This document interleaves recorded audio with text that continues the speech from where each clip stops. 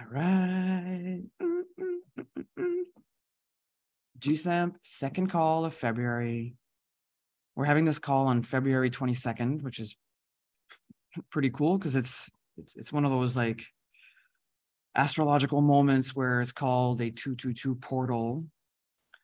2 is the energy of like divine feminine frequency. It's also the energy of doing it together. And then it's like the fact that it's triple because it's the second month and the 22nd day, 222. It's like doing it together, but also with the help of, much of our families, of whatever that means, our soul families, our galactic families, our families. I think some of our families span even beyond the universe, but that's okay. We don't need to go that far right now, even though I like to. And we're working on a really profound, intense, second or the third already. Karen is the second. There's only 2 calls per month. We're working on a really intense theme this year, which is as a group held within a high frequency container that we're all feeding into, to be willing to go into the places in our energy bodies where we hold traumatic emotions, where we hold the traumas that we dissociated from by learning to go hang out in our minds, and then these energy blocks never get processed, and we just keep adding more and more mental stuff on top. I talked a lot about it at the beginning of the month. Like I really gave you a lowdown of what that looks like, that map of reality. I will bring it up over and over again during the year, because the more we understand how this works, the more we understand how the map of reality that we built as children to survive in the world is literally what our the very archaic part of our brain that works with association created as meaning and as beliefs that led to what we call our BS, our belief system, that map of reality of how the world is. That map of reality is everything you have come to believe is true in order to not have to feel,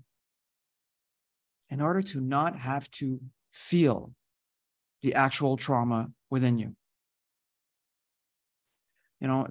If part of your map of reality is it's not safe to express myself creatively in the world, what that belief is actually pointing to is that wound of having expressed yourself and having received some kind of trauma from it.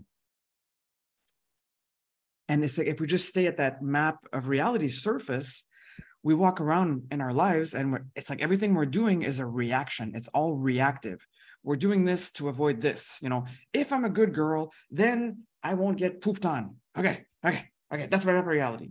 So what's the map of reality behind that is, if I'm myself, I will get hurt. If I'm creative, people will hurt me. I will be screamed at. People will be angry, et cetera, et cetera. And then the beauty of it is that because we're divine beings and we came to, clear the field and help humanity heal, it doesn't work.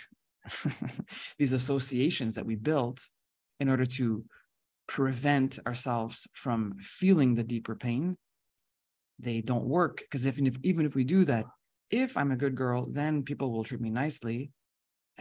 The reality, and we all know that this happens, that other part comes in. But I did everything right, and I still got called wrong, and therefore, and then whatever that is, whatever that therefore is, which is what we were talking about 2 weeks ago, whatever that is, that's the closest we managed to get to actually feeling what the core wound is and the reaction in our body to it. So I think I give the example of, for me, it's like sulking in anger. If I'm a good girl, then if I absorb all the negative energy around me, then my parents will be, peaceful and I'll be safe in the house. But I go back downstairs and I still get pooped on and I still get screamed at and I still get this and I still get that. And therefore, Like, it doesn't matter how much I do, it'll never be enough. And then what's left for me to do? Like, my map of reality is whatever I do, it'll never be enough. What's left to do? I go back in my room.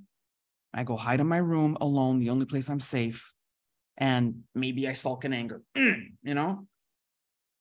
to avoid feeling how much that hurts. It's like that thing after the therefore is a really, really powerful gateway to figure out what's really going on underneath it. For some people, it'll be more like a victim thing. It's like, and if you go deep enough underneath that, you might discover that there's an energy that's like, therefore, I should just fucking kill them all. And that's like so unacceptable. It's so unacceptable. You're a 5-year-old thinking about killing your parents. You're like, oh my God. That you need to dissociate from it to survive. So then your map of reality is all like, it's all like this bunch of jumbled stuff. And it's very small. Our maps of reality are very small. It's like the whole world and your map of reality. And you're like walking around in there, and the whole world is constantly threatening to challenge your map of reality, because even though you do the if then, most of the time it doesn't work. It's such a good example from Tahu the other day when we were talking separately. And she's like, okay, like I'm going to do this, I'm going to do that, I'm going to drive him to work, I'm going to make his lunch, I'm going to do this, I'm going to do that, I'm going to be a good person, I'm going to be helpful, I'm going to be this. And then like get downstairs and it's just get crap from people. It's like, well, why didn't you do that? How come you didn't take care of that? Oh my God, you're so no. And you're just like, it just deflates you. Like, you're like, what? And then that allows whatever that deeper thing is underneath, it allows it to come up. And man, we have difficulty accepting that whatever comes up after. It's a hard one to look at.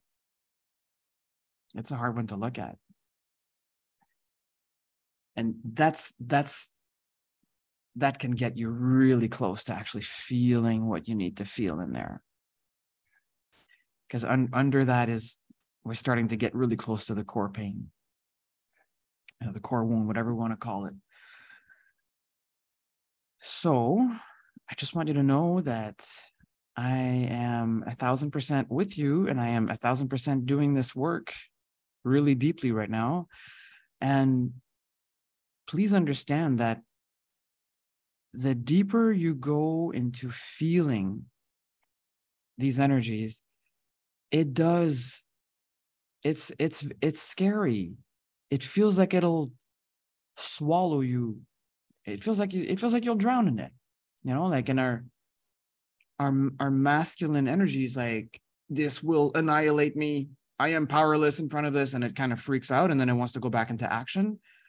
And the feminine side is more like, it's too much. I'm too much for everyone. I'll never be able to feel this and be held by others, and then it goes into its own variation of collapsing itself. And that's what we want to do for each other in this container, is to hold the space that allows us to start feeling these deeper things. And it's not like, okay, I'm just going to go feel them and cry for 8 hours. No, it's about being able to tap into them and to bring the frequency of your heart and your conscious divine self into that energy, because that energy is trapped, right? It's like trauma happens, inhale, limbic kicks in, the dissociation of the thought and the actual emotion, all that happens in a split second. And that dissociation leads to that being stuck somewhere in the body, and to your mind working overtime, trying to make up stories about how to avoid feeling that and what it needs to do to not feel that. And what we're doing this year is we are becoming more and more aware of this.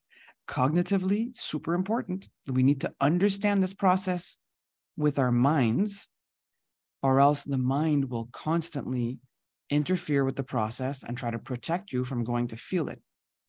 because that's its job.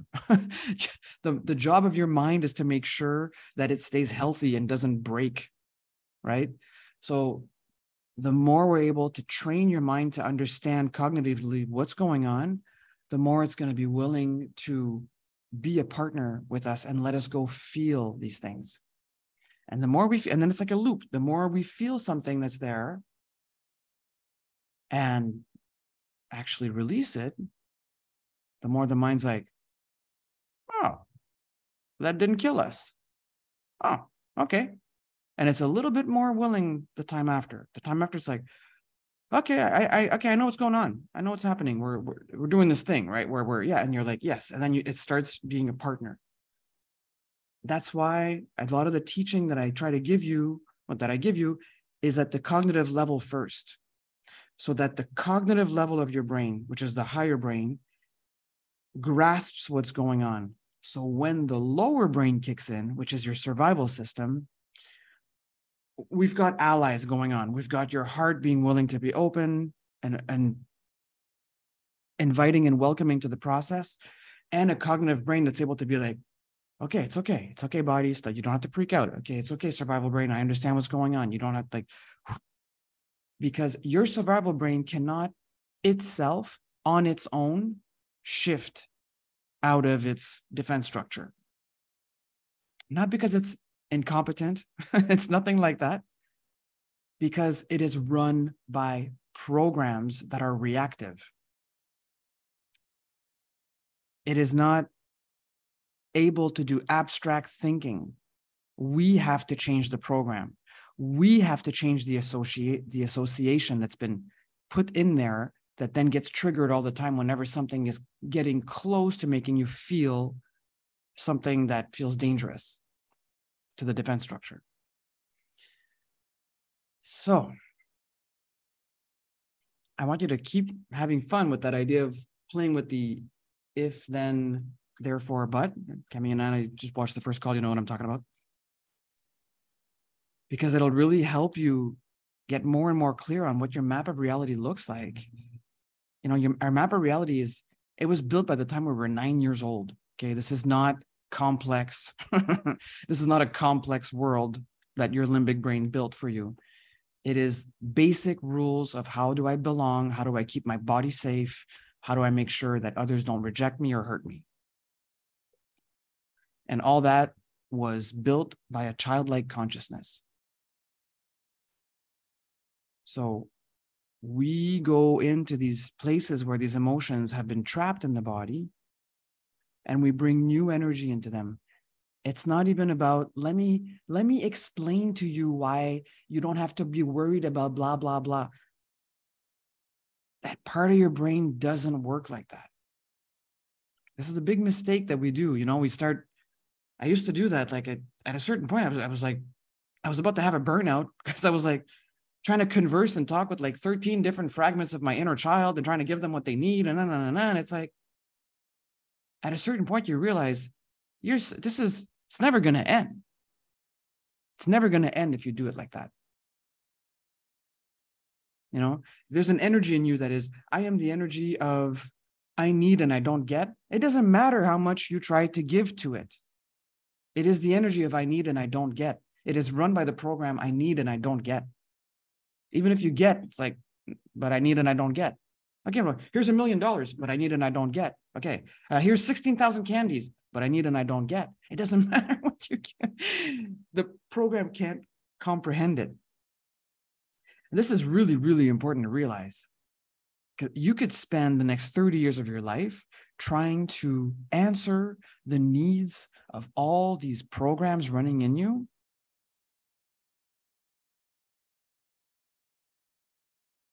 And you'll discover that it doesn't really work.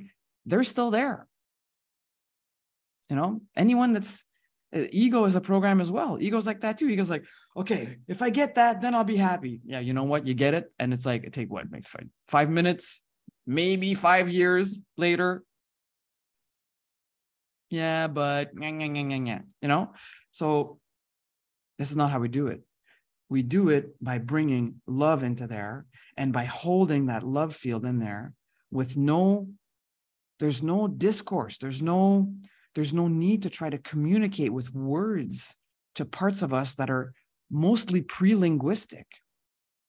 It's like they're deep, deep emotional reactions.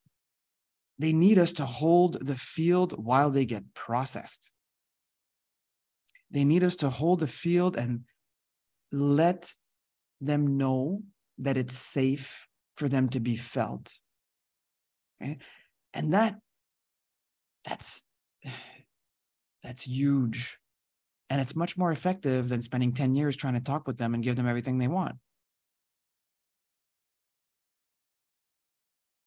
Like, it's how to explain this. They're trapped at a certain age. It doesn't matter how much you try to teach them.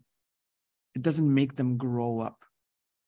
You are the one that needs to bring the grown-up energy into there so that that energy feels safe being processed, which can look a lot of ways. It can look like screaming, hitting pillows, shaking, crying, having a completely irrational reactions. It can look like a whole bunch of different stuff. But it's in the body. It's not. I'm going to get into that a little bit next month about something that happens often when we're about to go touch the thing, and then we don't even do it on purpose, but we recycle it up in the defense structure, and then it creates more pain. And then we didn't even get to the thing. So I don't want to get ahead of myself, but I just really want us to hone into this. This is about feeling it in the body and bringing new energy there, bringing new conscious energy in there. There's nothing to do. There's no discussion to have. There's just presence to hold and let it kind of, however it's going to melt. Melt's not the proper word, but dissolve, melt, transmute, whatever whatever verb we want to use for that, transform. And that's a key piece. The mind wants to participate, and it will give you cues sometimes. I can feel that it's related to a past life or something. Okay, fine. Thank you, mind, for helping. And then get back to feeling. Get back. Feeling is not, thinking and feeling are not the same thing. So fine, the mind wants to give information. That's fine. Don't get stuck in what it's saying. Don't bring yourself back up there when it's doing that. It's kind of like, okay, thank you for the information. And hone back in and stay there and breathe and stay there. That is the most powerful thing you can do. And that, for most people, is the most gut-wrenching. We will do anything to not stay there. I have to reorganize all my files by alphabetical order, or I have to vacuum everything in my house now. I have to. It's like, really? Like, so just catch it when that wants to happen. Just keep bringing yourself back to feeling it. Feel it. If it helps you, just realize that these energies in you are trapped. Wherever they are, they're trapped. They cannot do this on their own. So your willingness to go there and be with them, it's divine. It's divine. Just like being able to forgive is divine. And on the subject of forgiving, that's the beauty of this. We go in these places and we hold a space and we flow that divine love in there. And eventually what happens is that these energies dissolve. The defense structure that was on top of them to protect them doesn't have anything to react to anymore. So it starts to loosen up. And then we can actually forget. We can actually move on. We can actually stop being stuck in the past and be now. Because that's what it means to forgive and forget. You're completely here and now. There's nothing left of the past. Wow, I want that. Where can I buy that? So tonight's the second call of the night. And what we normally do on the second call, and we will continue to do, is source downloads. So I have some pretty amazing ones that came in today as I was working on this. And I'm really looking forward to sharing them with you. I'm going to start them. I'm going to just wrap up this presentation, and then we're going to go into source downloads. I'm more than, if you want to lay down, if you want to like do whatever you want for these, we're really going to open the crown and the heart, and we're just going to let these downloads pour into our system. My biggest goal right now is for us to work with universal intelligence all the way into our cellular intelligence and allow the intellectual intelligence to observe what's going on without, its true role is to process and digest what happened after it's happened. That's kind of most of the time the true role of the mind, but it likes to try to do stuff in advance, but that's its true role. So this is not an intellectual process. This is not a mental process. I will show you this technique to really tap into that flow. And we're going to do a bunch of downloads. And when I feel that when I start getting this, this enough from the field that we're in, we'll stop the downloads, and then we can just kind of have fun being together and talking a little bit. Hi. All right.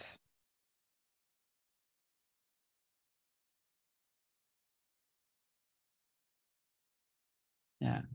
I'm gonna put this part of the video up on YouTube again. So, because I really want to make sure that the teaching is available for free, and that those who feel called to join us to come into the work we do after the presentation part understand what's the presentation about, and then can decide if they want to come join us. So if you hear this and you want to know what we're doing after, come join us.